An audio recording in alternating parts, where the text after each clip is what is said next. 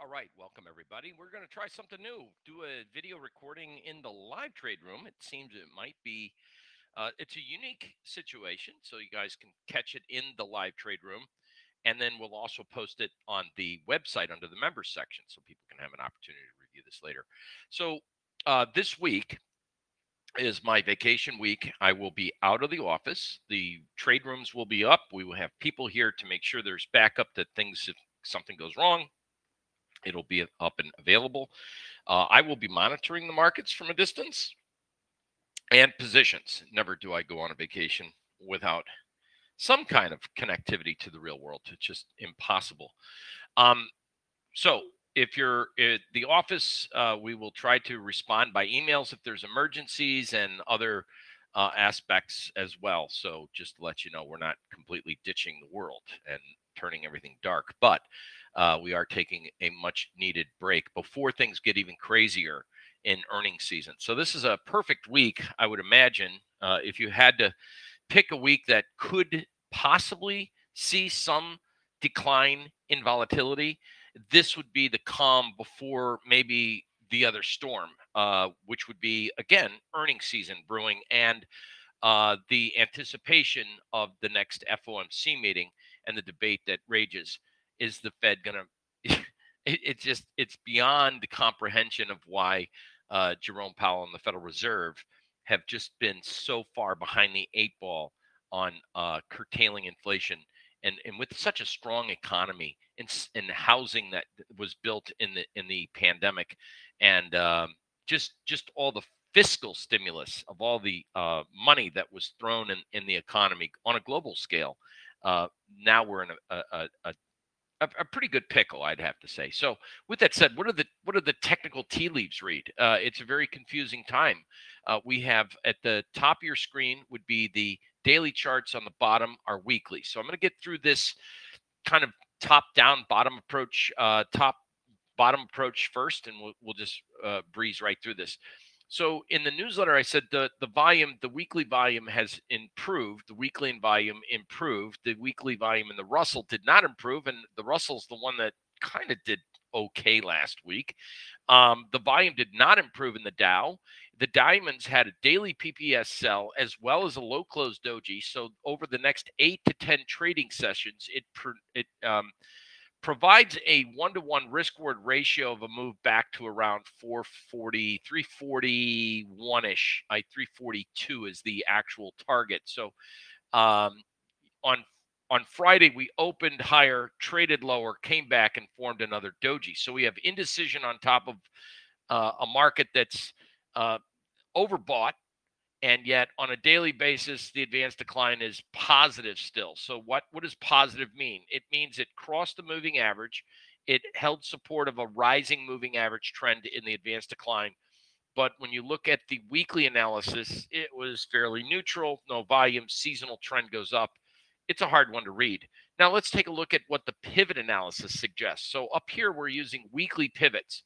We have a mild bullish blue above gold, which then forecast a higher red and a higher green. So we're getting a weekly pivot analysis of a possible rally next week. The same exists for the Qs, the same exists for the Russell, and unfortunately, the same exists blue above gold for the Dow. Why do I say? Am I hesitant with that? Because we did recommend in the live trading room a diamond bear put spread that would expire on April 8th. So with normally a 1-to-1 risk reward ratio, it's easy to see or meet that objective.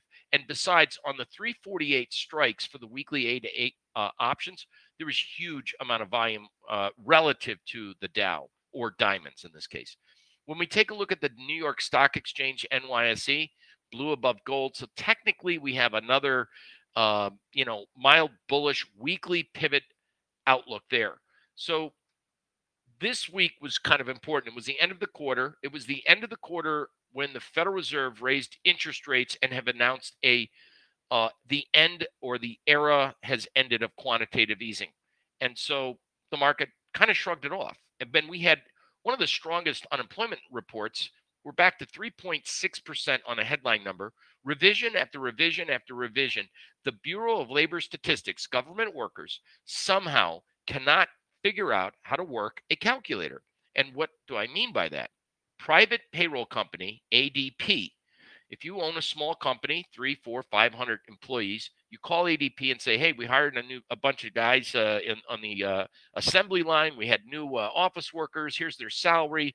I need you guys to figure out their payroll," and that's what ADP does. ADP takes all that information around the world of their clients around the U.S. and says, "Hey, we're putting out a private forecast, and here's what we see."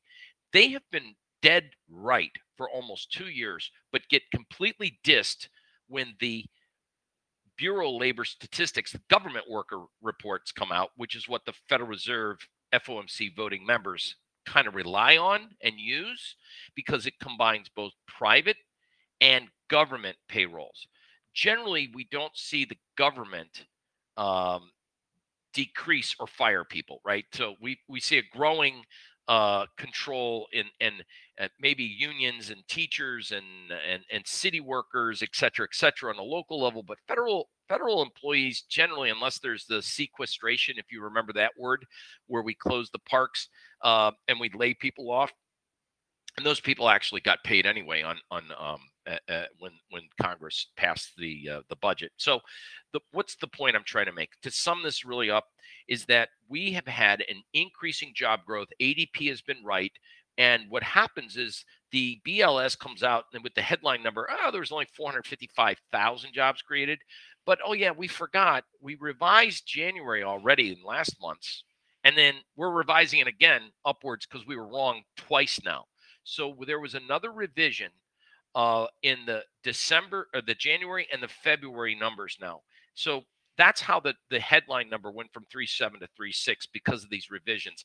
And it doesn't get a lot of headline news. Another thing that didn't get a lot of headline news besides the ADP report was that average hourly wages increased 4/10. That's wage cost impression for decades and decades, from Alan Greenspan all the way up to Ben Bernanke to the current Jay Powell.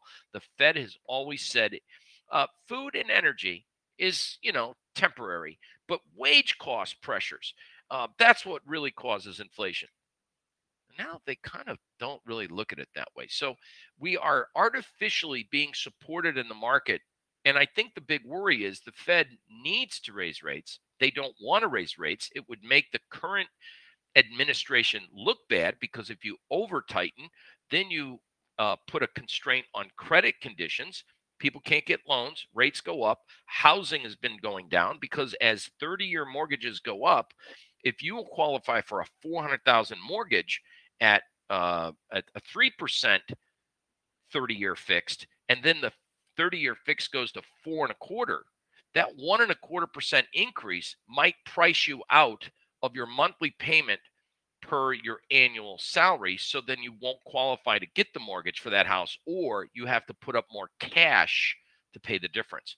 So this is a big issue in our economy. We noted this week that transportations, you look at Friday rails, I'm not sure who hit the sell button on the rails, but some of the rail companies, CNI, Canadian National, CSX, fell 5 and 6% in a day. That's pretty heavy for a rail company. Anyway, here's what I take a look at. From a seasonal perspective, we do get a dead cat bounce in the month of April. However, the seasonality, generally from February through April 1st, in like a lion, out like a lamb. And the stock market did not go in like a lion and out like a lamb. It went in like a lamb and out like a lion. So we had a major recovery. I think the market could go back up, possibly testing this level, line in the sand in the S&Ps. We could possibly see a recovery in the SPY to 470-ish. Retest last week's high, get back up where the moving average crossover is, and that old pivot that's between 466. Sometimes the market overshoots the runway, double top us out, and then Katie, bar the door, look for another downside slice. That's not improbable. We did get a high close doji on the SPY. The 1-to-1 risk reward ratio is pretty much the range of what that move was. There was the doji, here was the high close doji, and if we extend that up, by the way, a 1-to-1 risk reward ratio on uh the that movement over the next 8 weeks. Gee, what a coincidence, 472. So temporary, I could see upside. What would get us there? It would have to be technology. It would have to be MSFT. Excuse me. We'll take a look at Microsoft.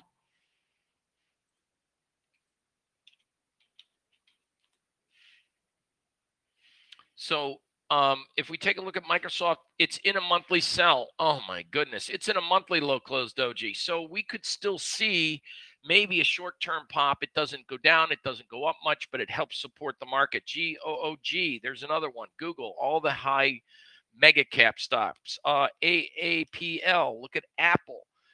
These are the mega caps staying up near its highs, not falling down. So if we get a recovery in other sectors, if we take a look at IBB, biotech, biotech's gotten smashed, but it seems to be with a mild uptick and seasonality. It has a pretty strong time period this time of year. So we have XLU, and this is what I was reporting to you in the newsletter, a breakout in the utilities. Utilities is a defensive play. So energy is pretty, and the only problem I have with saying, hey, gee, let's now get into XLU, there's no volume. I mean, there's no new positions. It's vulnerable for a correction. So look at the volume here. Look at the new high breakout on weak volume. And to me, that maybe we got a little bit more upside, but I don't know how to chase something on no volume from a historic standpoint. We are in a new era of the markets. It seems everybody, money is flowing around, and we're going to have competing um, spaces for dollars now, which would be interest rate returns. And so where we haven't had that, and if you get a Fed funds rate in 1 to 1.5% target, which is what the Fed funds futures is suggesting, a 90% probability, and that's where we'll be by June. I mean, how do you go from zero interest rate and the Fed buying assets every month, pouring liquidity into the market, to no more buying of assets and raising interest rates with a snap of a finger? Is the market prepared for that? So, here's a chart on the real estate investment trusts. Why is this going up? Well, certain REITs are and certain REITs aren't. And we got to make sure that if you're looking at REITs, you want a REIT that owns real estate assets, not someone like Weyerhaeuser, who's a paper company who files as a real estate investment trust, which gets taxation relief. So a real REIT and a mall like a SPG, a Simon Property Group, this is Simon Property Group, two different things. If people are going to see higher costs on their credit, this is a big kind of conundrum and a major cross current of what's affecting the market. So from a top-down approach in the marketplace, we have an interesting dilemma. We formed a doji on a weekly basis on the SPY, which is indecision. We got John Person saying, hey, the pivots are projecting upside. We could see, the market by next week. And I have a rule. It's called the first 5 or 20% of the time frame. It doesn't work 100% like nothing does. But one thing's unusual about this. In a strong uptrending market, we generally get the pivot, that's the blue line, acts as support. Like you can see it, back test it yourself throughout history. It's worked for decades. That's why the Person's pivot is a very powerful forecasting tool. Next, we also see with candlesticks, what makes candles green? The market closes greater than the open. So generally speaking, 67% of the time, after the first 20% of a time frame passes, so let's look at a month. What's 20% of the full month? 20% of the month, let's say 4 weeks, 20 days. That's first four, I give it 5 days. If the first 5 days of the month opens, trades lower, and after the first 5 days of the month, we're back above the monthly open, we have a 67% probability the low for the month is in. If that combined with the after the first 5 trading days, the market's above its monthly pivot, you have a good strong probability, higher odds that the low is in for the month, and that we would see either stabilization in price or slightly higher in price, and then we would get a close greater than open. So what we have to watch for is a close in the first 5 days below the open, and we also have to watch for a weekly close below the monthly pivot. If that's the case, then this signal trumps everything. This is a PPS monthly sell, and it exists in all the top indices, QQQ. So if you say, hey, person, there's the Q, a monthly low close doji in the Q, okay? And we're still below falling MAs over a period of time. So if someone says, well, why are you bearish the market long term? There's the first reason. Here's the quarterly, an equal and opposite on a quarterly basis. So we could pop on a quarterly basis and form a trading range like we did over here in 2000 when market broke out, equal and opposite. Next month rose and fell, and 3 months later, bang, bang, bang, bang, bang. That might be what we're setting up for. So when I say longer term, I'm bearish, I am. But that doesn't mean we can't get a small rally relative to the overall high back up to possibly 370 in the spider. Get everyone hunky dory. The market's great. So that's what I wanted to say. So in the near term, we could still see some upside. Let's take a look. So that's one thing I wanted to point out to you. Let's take a look at the Dow Jones Industrial Average, the diamonds. Very similar on the quarterly chart. Let's take a look at a monthly chart. Oh, yeah, it's also in a sell mode. This looks more like a distribution rounding top pattern than it does a rounding bottom.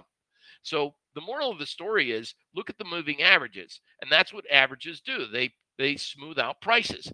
The average was flat, and now it's detrending. So until that actually and prices, both the high, the low, the open, the close is all below the moving average. On what planet do you get bullish and say, gee, this looks exciting? It's at the very least, you might say maybe there's some stocks that might go up, but you also want to point out that on a higher time frame, this is something not to ignore. That's my 2 cents. So we have a lot of different things we look at. Most traders, most technicians, most people in this world really don't pay attention to the higher time frame trends. You see them on TV. Look at the daily trend; it's up, and they barely look at weekly charts, let alone why would someone look at a monthly chart? And the monthly, as I was taught in 1980 by none other than George Lane himself, who was the creator and the grandfather and the inventor of the stochastics indicator.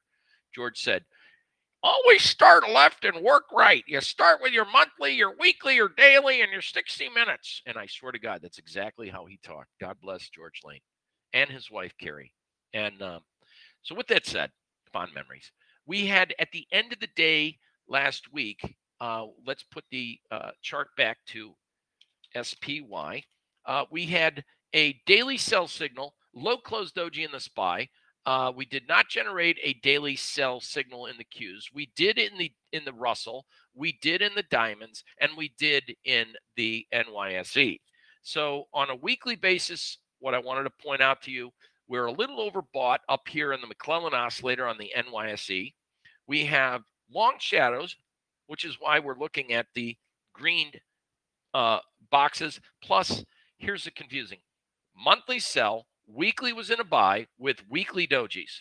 I mean, it shows that the market had a lot of indecision last week. So last week was a weird week. It was the end of the quarter, which ended on Thursday. It was the end of the month, which ended on Thursday. And the week ended on Friday. Friday was a weird day. Opened higher, traded lower, and then in the last 15 minutes, we got about a 20 handle rally in the S&P 500. Very strange. That's 2 weeks in a row, by the way.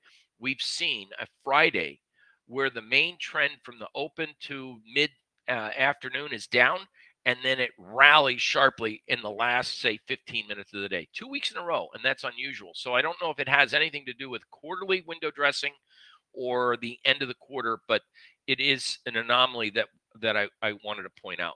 So where's the market going?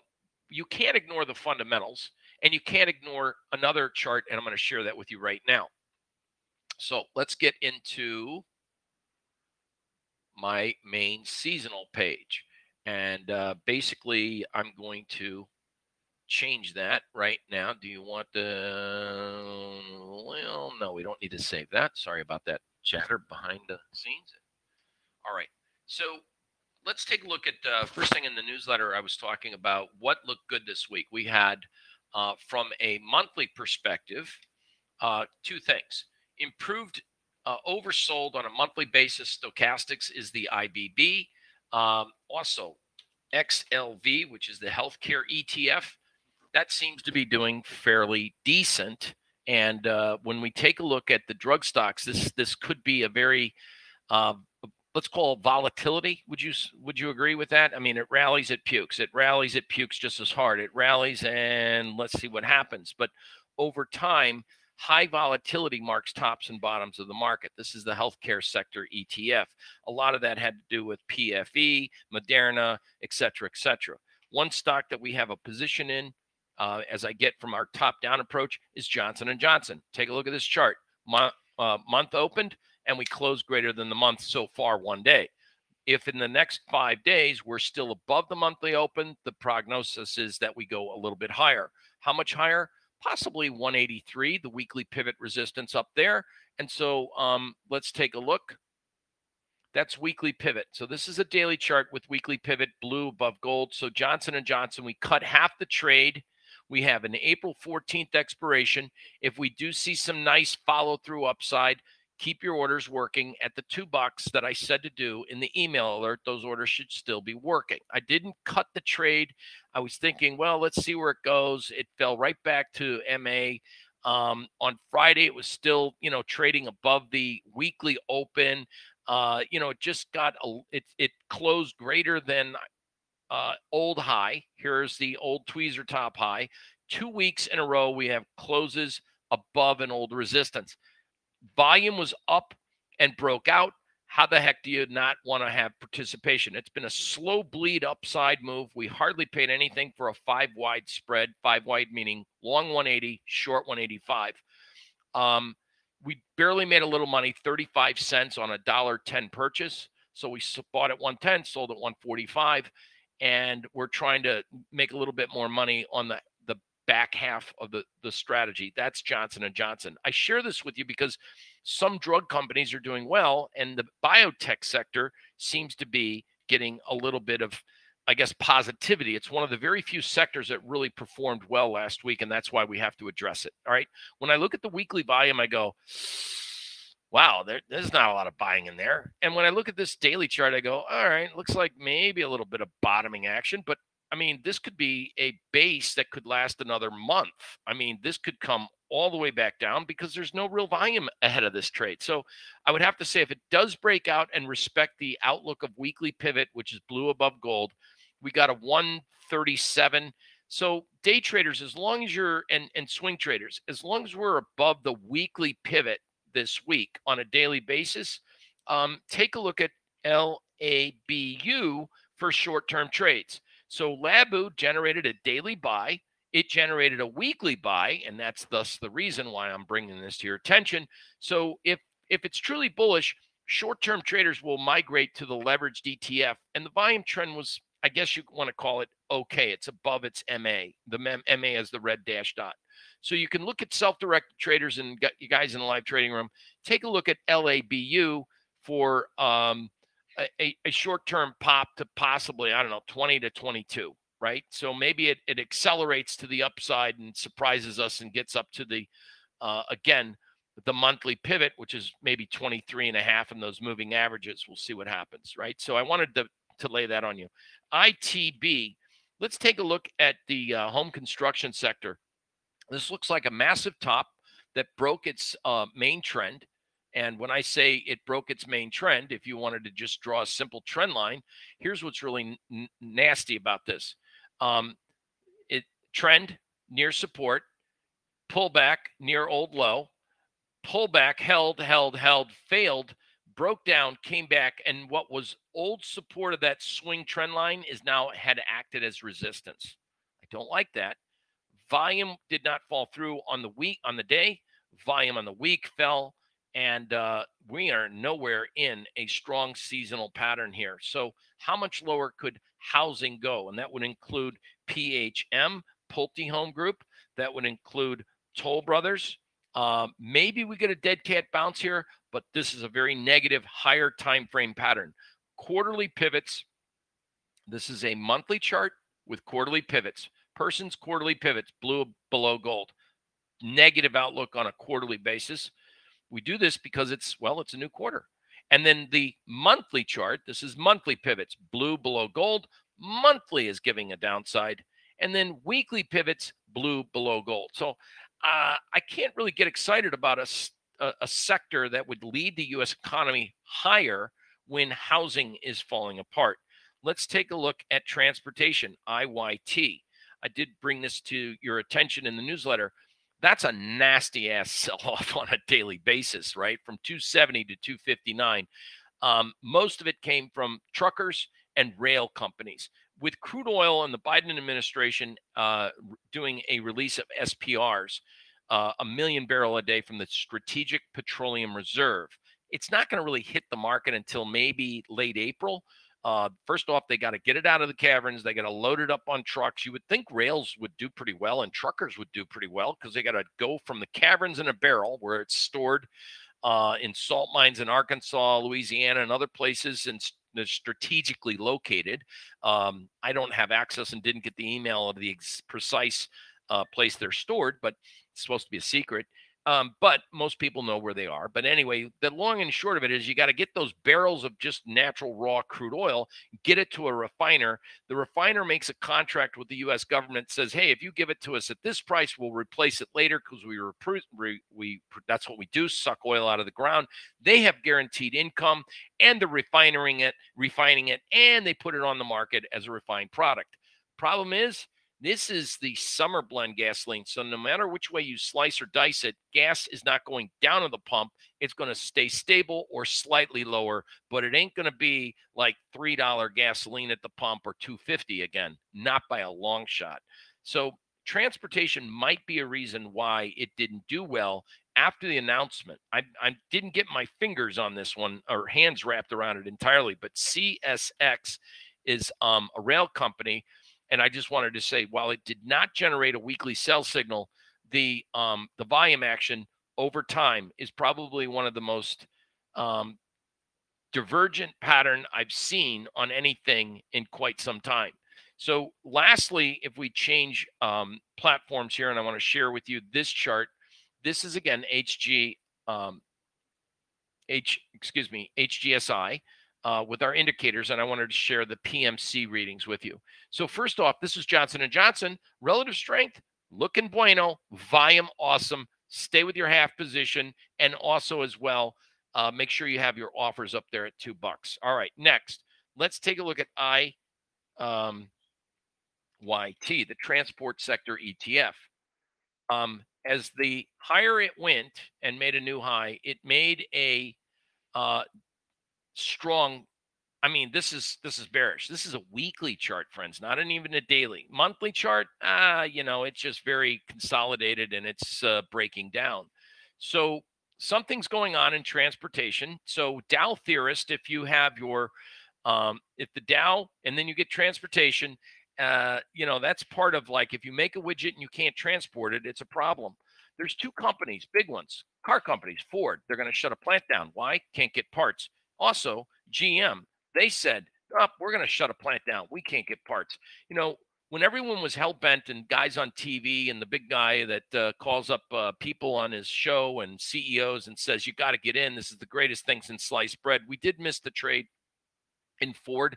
I did miss the trade in General Motors. I did not put in the newsletter at one point ever time. I mean, we had enough problems with Walgreens, but I didn't want to buy this because, look, every time it rallied, it sold off, but every time it had this, like, what I would call a distribution top, rounding top, volume matched and mirrored a negative outlook. So did the PMC. So that's GM. When the volume starts to make a rounding bottom and the relative strength starts to improve, then will be a better time to buy this.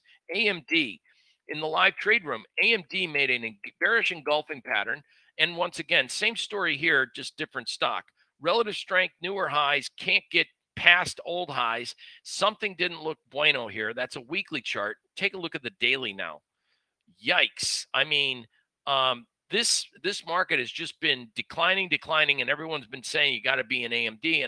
And quite frankly, I with that type of volume and that destructiveness in the relative strength, it wouldn't surprise me to see a print back to 90 95 zone before the April expiration in 2 weeks come out. So we've got AMD, and then Micron had earnings. People are making a good, like, boy, what a surprise with Micron. And it formed a daily low close doji, a PPS sell, negative relative strength. So that's Micron. NXPI, looking at the semis, that doesn't look as good either. NVDA is more not a semiconductor chip, but also a graphic card. They look like something's going wrong here. Volume, this is a daily chart. Let's look at the last weekly analysis and say, gee, relative strength, every time it rallies, it just weakens, and the volume is trending lower. Look at the yellow line. So I can't get really excited about a lot of stuff. So when I say short-term up, long-term down, this is kind of the things that I'm looking at. So technology, looking at the XLK, if we take a look at technology, a lot of high PE ratio stocks in there. And in higher interest rate environment, it makes it very difficult for those stocks to really grow. That's why they're high PEs. And so I would have to say that we might be coming to an impasse and seeing a higher time frame distribution top. What happens? Market rallies. People always like to buy high and sell higher. But in a distribution top pattern, it's like you liquidate holdings on rallies. So short term, we could get some upside. And then I'm expecting maybe a new definition of sell in May and go away, possibly. And that's what we have to contend with. So this week's newsletter, as well, it's not that rosy. There were a couple bright spots, and I'll point them out. SBUX, Starbucks. Yeah, I've had enough Starbucks today.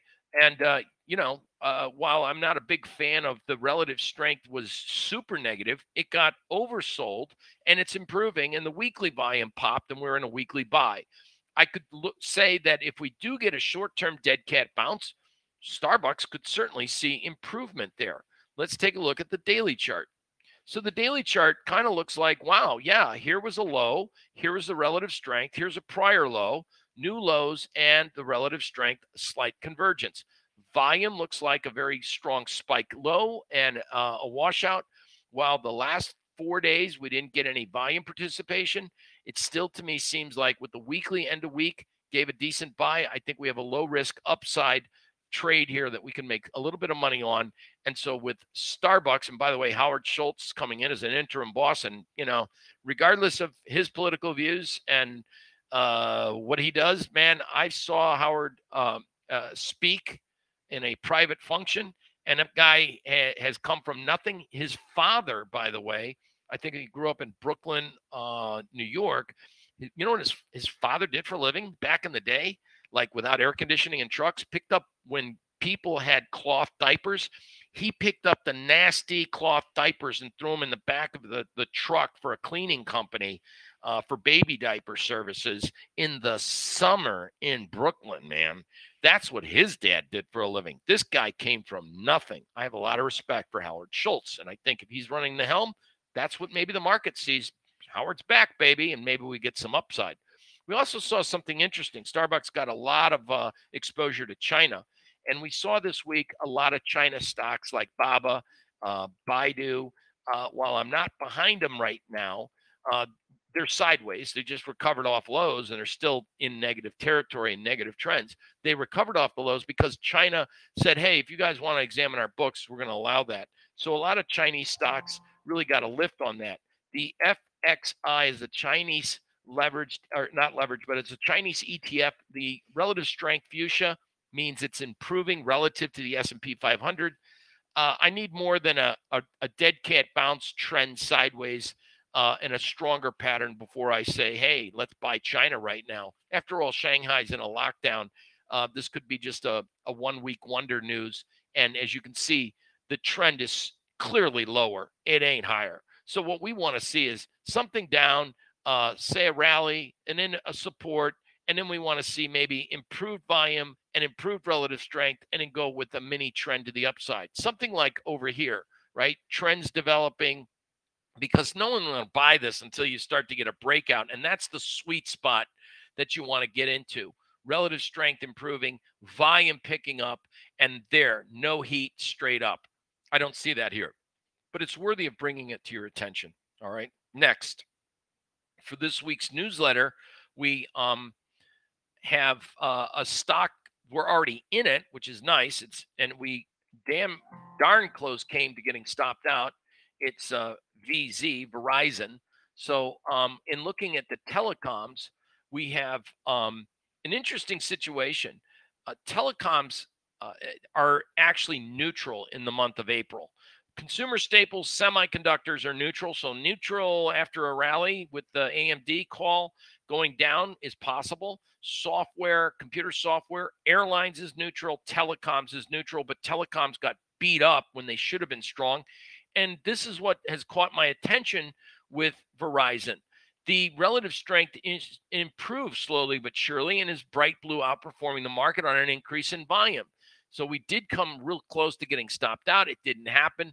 We're in Verizon. Granted, I'm not proud of the entry. We could have done a little bit better, but we're in Verizon at 53.58. And as you can see, and I'll share it with you right now, you can clearly take a gander.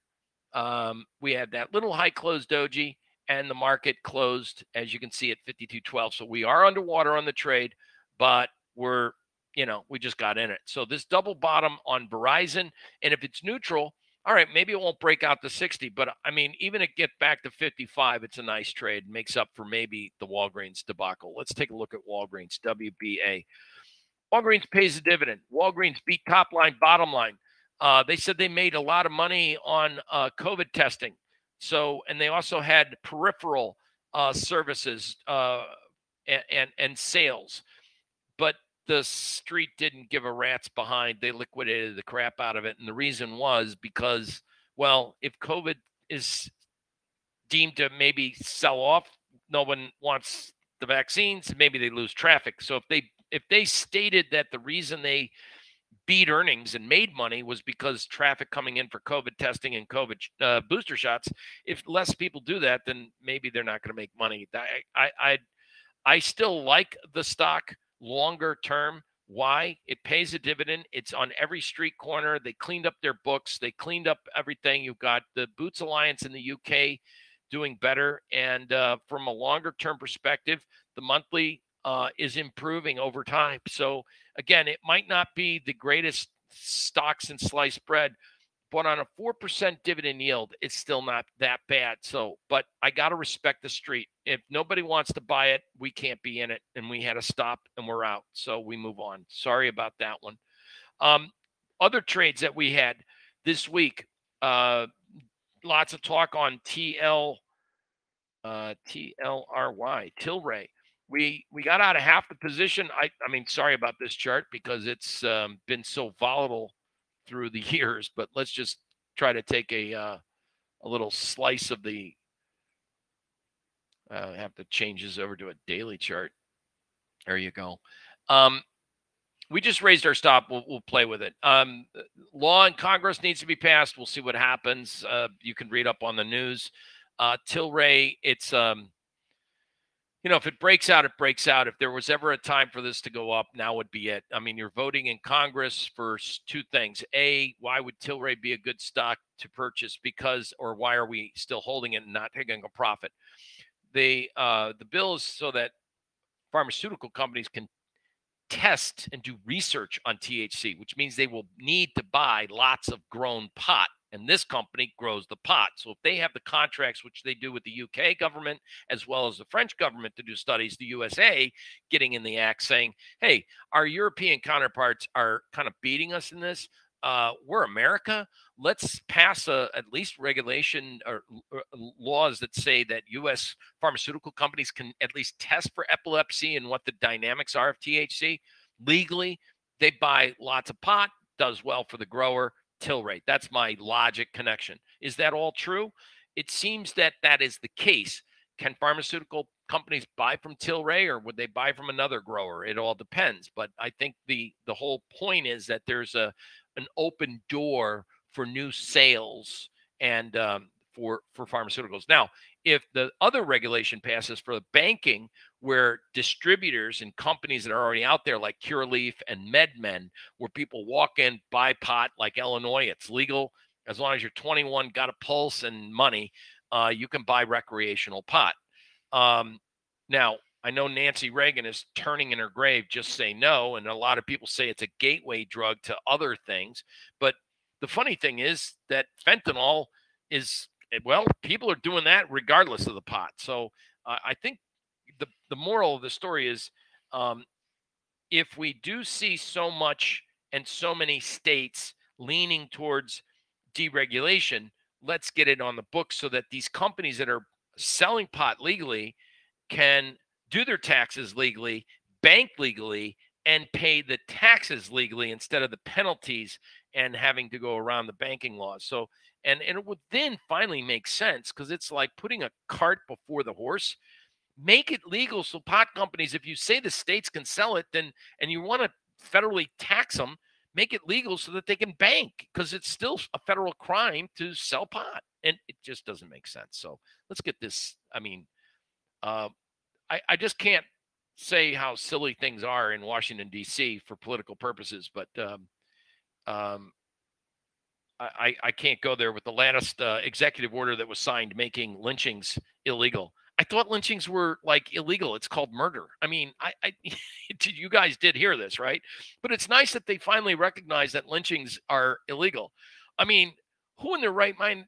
I mean, it's absurd. Anyway, it's a token prospect to appease the base. But if we want to move forward and get together and do things that are constructive, don't do things half-assed. Having pot companies all over in certain states legally being able to sell it, and yet some states no, but then the federal laws no. I mean, get it on the books one way or another. Either, and that's what I think needs to take place. And if it does, Tilray's going to go through the roof, up in smoke. We would hope. Other positions is that Robinhood. We've got, and I know a lot of you guys probably say, John, you're a moron. Broker dealers aren't doing that great. The reason Hood went up is for two reasons. A, this week they announced they were going to do a credit card, and then B, they were going to do more expansive pre and post market trading opportunities. Now, a guy by the name of Steve Quirk, who was one of the founding creators and worked with from the originator with Thinkorswim with Tom Sosnoff, Q. When TD Ameritrade bought him out, they kept Q on. Q's smart as hell. JJ's boss. He was like second in line to run things if Tim Hockey had left TD Ameritrade. TD Ameritrade then sells over to Schwab. Schwab says, hey, Q, got some ideas? You do? Hey, that's great. Oh, by the way, we got our own peeps. You got to go.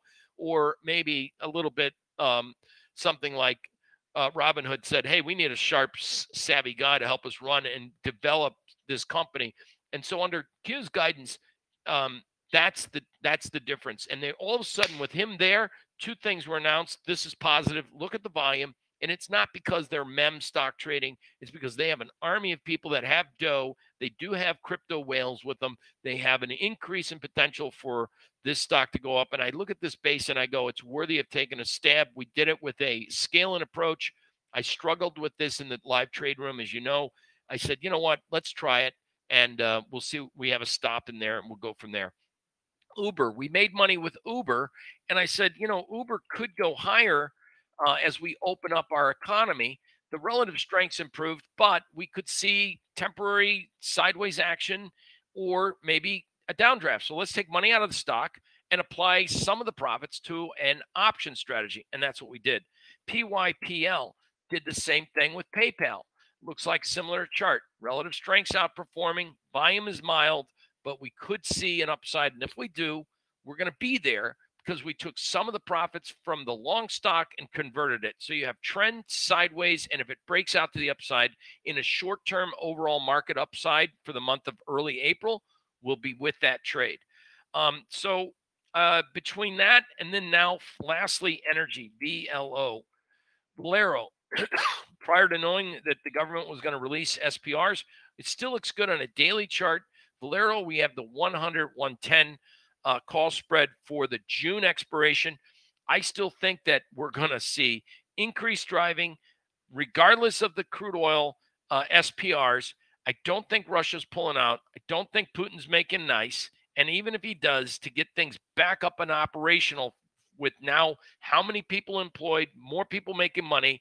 Yes, they're pissed because most of their money that at the job is going out the door for higher cost of living, whether it be rent, energy, food. We still will grudgingly buy what we want. So I might not want to drive to Disney because I won't, but let's say I do with the grandkids. I'm still going to do it because grudgingly, and I'm going to bite my tongue because if I complain too much, I got Mary going to slap me in the head saying stop it, right? So then I get in trouble. So you just pay up and shut up. And that's what a lot of people will do. Not going to like it, but they'll do it. Then what happens 3 months later when they've blown their wad, they had no extra money, and they say that was not a pleasant experience. I'm not doing that anymore. Or we're not going to do it for a while. What's the point I'm making? The point is that people will pay money if they have it, and people do have money. Plus, we also had a lot of people bought mobile homes. People bought a lot of jet skis. People bought a lot of big toys, all-terrain vehicles, and snowmobiles, and all these other pieces of equipment that go have fun when it was a COVID lockdown, right? All of that needs to be serviced, maintained, and operated by one word: fuel. So Tesla has not come out with a jet ski yet that runs on a battery. I would think it probably not good in the water too, salt water specifically. So we had Winnebago. WGO is I believe Winnebago Industries, and you can see their sales are going to go down. And we talked about this in the live trade room. So in the consumer discretionary sector, I mean, this could be like who's going to buy anything for the next 10 years. And with higher energy, anyone who bought this stuff is looking to sell it too. And then HZO is the parent company, MarineMax, of both Boston Whaler and Sea Ray. This is a weekly breakdown. This is, look at the volume. This looks like we got another disaster coming there. And then last but not least, Polaris, PII. So Polaris held up better than anything. So bottom line is we've got consumer discretionary vehicles. We've got Ford, we got GM, we got big ticket items, all looking weak. This is a small company called John Deere. Relative strength looks divergent of all get up on the latest high with an equal and opposite weekly pattern. Am I painting a negative picture to the market? Yeah, I kind of am. And then when you combine that with JB Hunt with a low close doji, I mean, whoa, this is I don't know what to say. This JB Hunt Trucking Company, this was pretty much last week with the truckers, the rails, all one day. Everything in transportation went straight down to hell in a handbasket. Couldn't we see a dead cat bounce? Yes. And then what happens to the longer term trend? Down. So I wanted to bring this to your attention. But on the other side of the coin, I thought Starbucks would be okay. SNAP, Snapchat, SNAP, Snapchat. Let's take a look at Snapchat. You know, the relative strength's improving. Got a double bottom on the charts. Filled a gap, 50%. Left an island bottom down there. Tried to test it. Couldn't fill it all the way. That showed up on my radar screen. I go, gee, why would it be on my radar screen? High close doji. That's why. And with improved weekly PMC with the fuchsia, and then the uptick, look at the moving average. So, I mean, if we are going to see a dead cat bounce in the market, maybe a company like Snapchat might be able to get some upside. TWTR, let's take a look at other social media names. Twitter, same story. I prefer Snapchat for whatever reason right now. So I've got that. So Snapchat, Starbucks, two names that might see some upside. We had FSKR in the auto department, Fisker. I said Fisker, FSKR, I believe. I don't know why it didn't go through. Let's try it one more time. FSKR, Fisker. Come on, baby. Oh, they don't list Fisker. All right, perfect. Let's go with the switch gears real quick.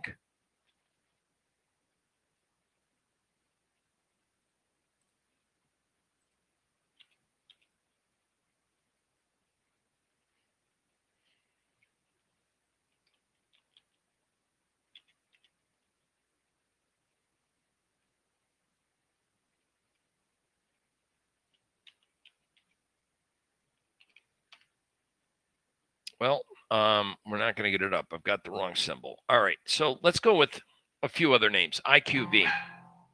All right. IQV. So IQV Holdings. This is a $240 stock. This had a weekly high close doji PPS. That's why it's in the newsletter. Volume looks good. Makes it hard to trade this. I would wait for the first 5-day rule of the month. See if we clear the monthly pivot, because after all, blue is below gold. Ouch. And so for me, a weekly high close doji, let's just see exactly. The volume wasn't phenomenal. And so therefore I want to kind of hold off. So it is a official high close doji. Looking at United Airlines now, cheaper energy possibly could have gotten these guys up.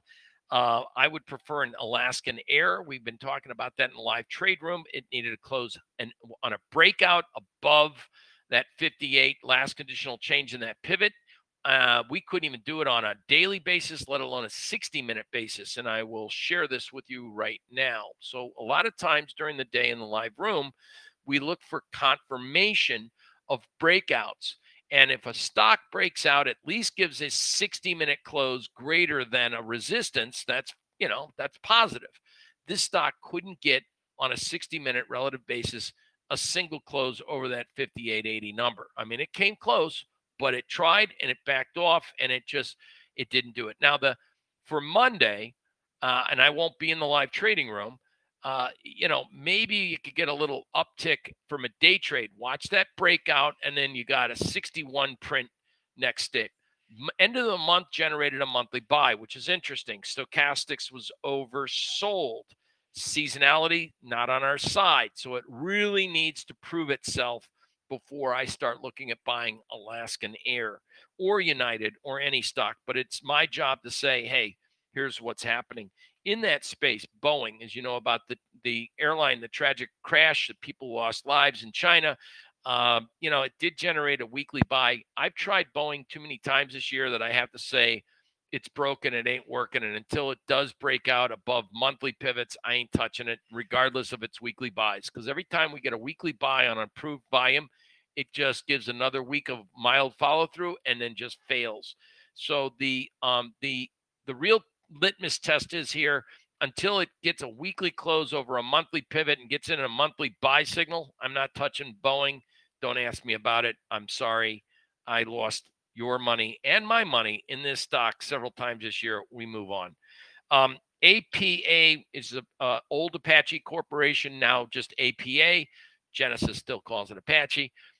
If we're still producing oil, this guy's going to do well. We're capped out at 40, so I'm all right with that. Range Resource in natural gas. Range Resource still looking good. We're in a 25-35 bull call spread. Lots of time left at if one wanted to say, John, I'm taking the most out of this that I'm going to take for a while, and if it does puke over summer, I want to lose my premium, I'm actually going to give it another week because of that thought. If you wanted to get out and take your money off the table on Range Resource with that option strategy we had on, we could do that and then look for something. These are actually the January 20th of 2023 expiration, 25-35 bull call spread. So if you take a look at the quarterly chart, I mean, 25-35, we're close to 35 with a lot of time. I don't think it's really going anywhere to the downside. But if you wanted to take some money off the table, that's the one you do it with. And I'll more than likely at the end of this week when I get back from vacation to see how it trades after the first 5 full days. If it's at 33, 34, I'll probably get out of it anyway. So just to let you know, and then we'll monitor that. So I do give my approval if you're interested in taking money off the table in Range Resources. IBM, we have a June call. It's a very wide spread. And what I mean by a wide spread, it's a 145, 175. So the daily still looks good. It held its pivot levels. Blue is above gold for the next week right here. Blue. And we'll just move this. It's giving us a forecasting of what next week's pivot levels. This is weekly. So it's giving us a bullish bias, blue above gold. Weekly, the monthly pivot's still slightly negative, and the quarterly, it's slightly neutral with an upside at 40, 41-ish. The monthly is still in a buy. It held its level. The volume's pretty decent. Let's take a gander here. This is a weekly bar. Seasonally speaking, from on or about March, we have a low in March 3rd, and it moves higher into May. So IBM, I would say, with a high close doji it made, with a weekly PPS buy, it's cleared its pivot. I would say we have a good shot if it breaks out of this descending resistance line right here and we close greater than, this triangle measures an objective somewhere around 155. I like that. So that's IBM, and that's why we're in that call spread. So we've covered Apache, we've covered Range Resources, IBM, now GDXJ miners.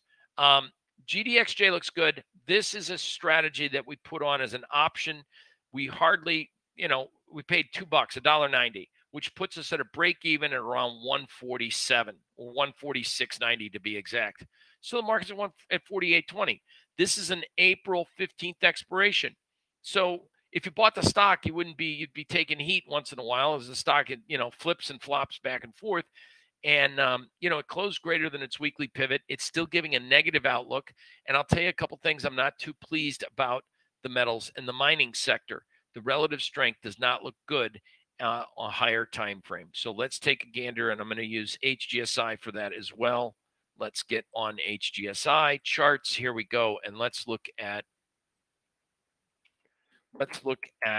GDXJ together. All right. So the relative strength's okay. The volume's weakening. This is a weekly outlook. It's been trying to break out. And in a higher inflationary time frame in any other history, if it wasn't for maybe cryptocurrency and the Fed coming out, Jay Powell saying one thing, underselling the problem of inflation. Remember, transitory was his big word. Then hemming and hawing and stuttering on the podium when he comes out with his press conferences. But then when he sits in Congress, he says something totally different. He's playing the politic game, in my humble opinion. And the Fed, he's either he knows something that we don't know, which we could guess is this is a house of cards economy built on fragile, inflated dollars.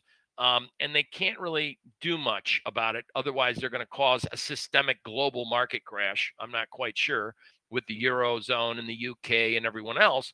And with the war going on with Russia, Ukraine, and then again with China, we got to sell our debt to somebody.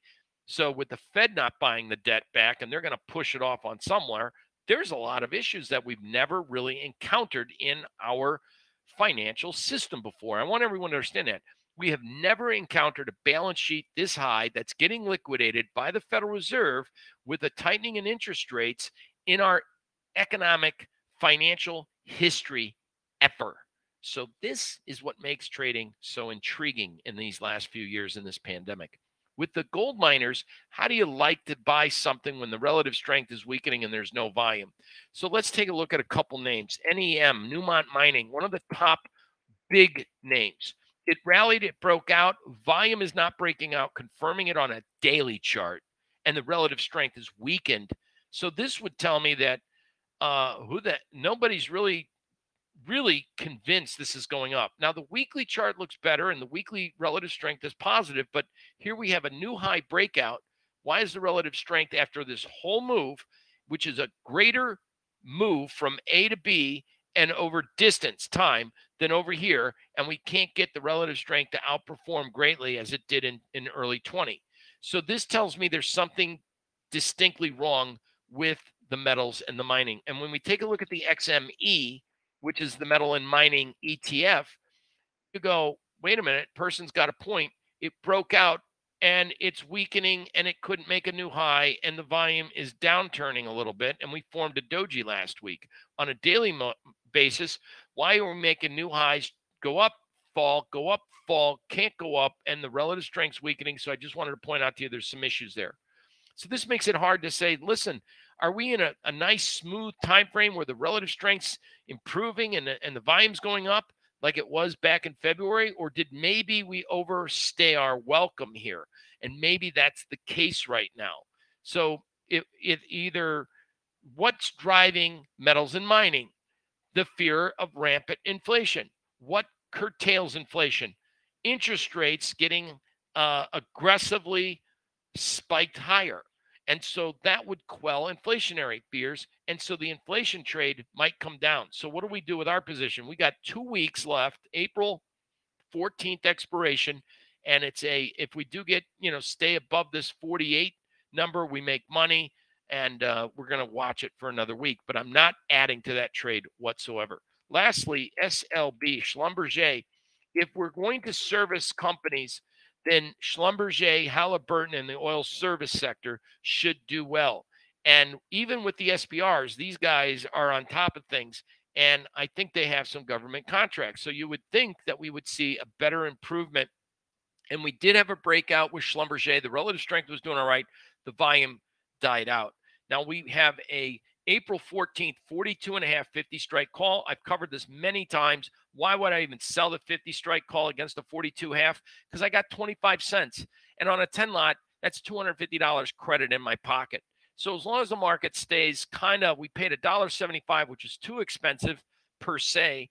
And in this environment, we should have seen a little bit better performance. So if there's another stock that I'm willing to get out of or trade I'm willing to get out of on any rally this week, if I'm not able to do it fast enough, dump the Schlumberger and try to get at the very least on the Schlumberger trade, try to get $2.50, $3 on a pop up. And it should be there theoretically if we get to around 45. Just throwing that out there. All right. So we've covered pretty much everything on the board. Verizon, Tilray, Robinhood, Johnson & Johnson, Microsoft, April 14th, bear fly. It's not going to work. MSFT, but Microsoft, if there is ever a stock that could go down in a higher rate environment, it's this one. This is the daily chart. I did want to cover this last because in the technology, if you did get a dead cat bounce, or if the market goes higher up to like in the SPY to 470s, Microsoft could lead us, get back to 320. What's wrong with this picture? Market made a new high rally the other day relative to its old high on weakening volume condition. So I'd have to say that the technical condition of Microsoft, the relative strength is weakened. It's negative, gang, negative. So dead cat rally, maybe you get it. And then after that, straight down. It's not going to work by April 14th, but stranger things have happened in this world. I would say that rallies, we would probably want to continue to watch Microsoft, because on a higher rate environment, these guys should suffer, especially with where their PE is. So with that said, I thank you for your time. That concludes our overall view of the marketplace. Short term, we could get a dead cat bounce in the market indices, down first, open up later. It's a crazy world. This is a weekend. Well, I don't know if Putin hits a nuke bomb. I don't know if he dies. I don't know if he concedes. I don't know if he gets aggressive. The market will react to that. As far as Fed talkers and what gets printed in the newspaper and how people's confidence is about the market with the higher jobs and inflationary outlook, that's another thing. Consumer confidence levels is also something. We had no clue, by the way, and the newsletter might be too thorough. There might be people complain. There's some people complain, hey, I don't need everything that's in the newsletter. Let me just share the newsletter with you and just to go over this. In order to figure out where a market might go, kind of figure out, well, what's been going on for the week. So I just do a quick review of what's going on. But where were we for the end of the quarter? Where we were, because between the end of the quarter and year to date was one day. Quarter ended Thursday, year to date was Friday. So you've got your year to date, your end of quarter, and what did the market do for the week?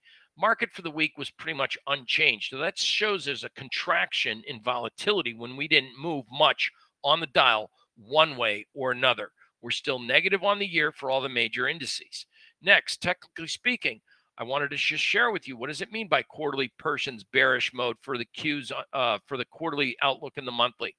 And so I went through all of that, and also the commitment of traders data from a contrarian. That's number 2. Small specs are now short, and so are the hedge funds. So that's kind of interesting. We are in PPS signals in a monthly sell, which I shared with you in the video. So I'm just going through a quick guide. And now for quick reference, What's the major support for the quarterly outlook? What's resistance? Look at the monthly resistance, 470.77. I'm calling for a potential we could get up there. And the market gets all relieved and everyone's warm and fuzzy, and then see what happens after that.